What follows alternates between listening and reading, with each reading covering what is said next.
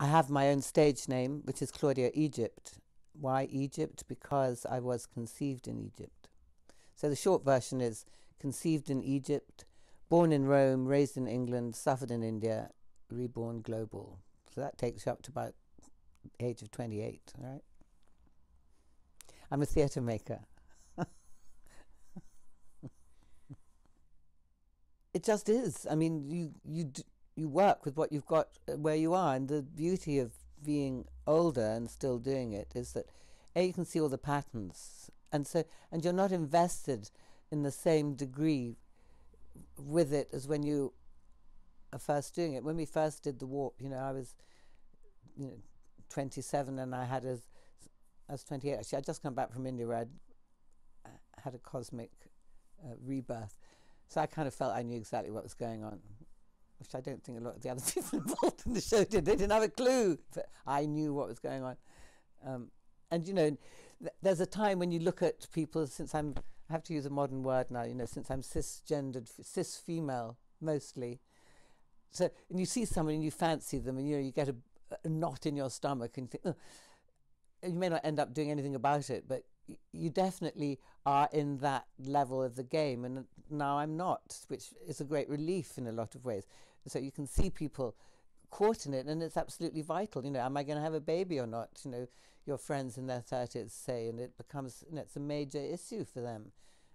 So a lot of that stuff's sorted, and you're just able to appreciate the beauty of youth without wanting to seize it. It's quite present for me at the minute because I am writing a play almost in response to the warp, which, as I said, was the poet's journey through life, a seeker from the mid-50s to about the 80s. And I'm writing The Woof, which is, a female's seeker's journey, probably I'm younger than Neil Oram, who wrote The Warp, by about 15 years. So it's a slightly later time period, but you do the warp and you keep thinking, what's the great revelation going to be at the end of this? And actually there isn't one. I mean, it's the longest shaggy dog story because, until it's completely over, you don't know, do you? So I guess what keeps me going is that I still have a sense of wonder and adventure about the future, even though I'm aware that my future is, it's a lot closer to termination than it was. So time becomes more precious. When you reflect back, does it feel like a successful... It feels like very enjoyable. But I mean, this is success. I'm in a one-room shelf in Camden Town. But yeah, no, I don't regret a minute of it, actually. So that's probably why I'm happy now, because I'm not frustrated in terms of expressing my own creativity and sharing that with other people. And I've written plays that people have performed, and it's really fun to get people to agree to play. I was obviously brought up in a totally patriarchal situation. I mean, my pa was a vicar, and he had lots of daughters. He only one son. I don't think he... So I was very much aware that you had separate roles. Women did these things and men did that things. I should get a career of some sort, but only till I got married, really, because I would be getting married and having children, because that was the career option all my sisters followed. But I just missed it because of timing, and the electric Kool-Aid acid test and psychedelics.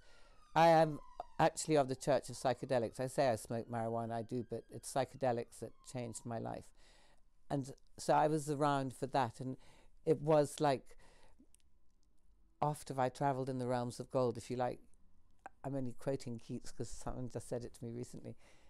But you silent, wild surmise on a peak in Darien. I mean, we were offered a completely new world.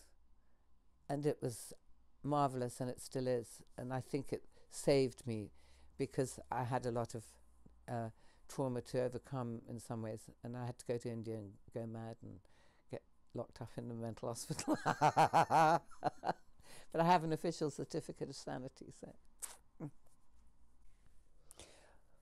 Well, I'm happiest in myself. Yeah, I can spend, I spend a lot of time here. And I can amuse myself with my own stuff. But I like people.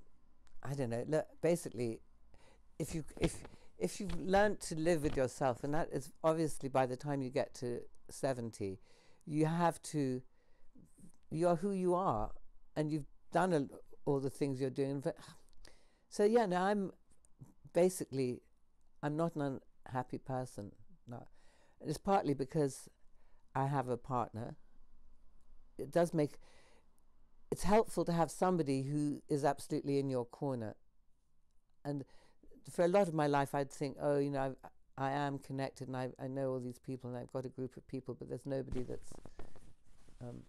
So it's taken years to get to this.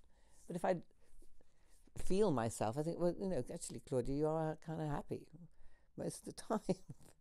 I cry a lot, but I cry for the world. I could cry right this minute if you wanted. Just have to look at a polar bear. Which is why. So I cry every day looking at Twitter feed. And that's very irritating. It's frustrating. So therefore, I do go out on the streets. In fact, there's a big march. I don't know, but being active, going out there sometimes, that does help. But then I've always been able to cry very easily, So John Higgs, he just wrote a book. What did he write? He just wrote this William Blake Now, Why He Matters More Than Ever. And he wrote a piece about, I think it was about the Beatles yesterday, and I saw him. I said, oh, that's very good. I said, it made me cry. And he said, oh, I was quite chuffed. He told another friend, Kate, said, oh, Claudia cried when she read it. I said, oh, don't worry, Claudia cries so easily. Claudia and I have cried over a green sweater because it was so soft. Masturbation released my soul. I'm not frustrated anymore. Nobody else can make me come like this. I wish I'd known about it before.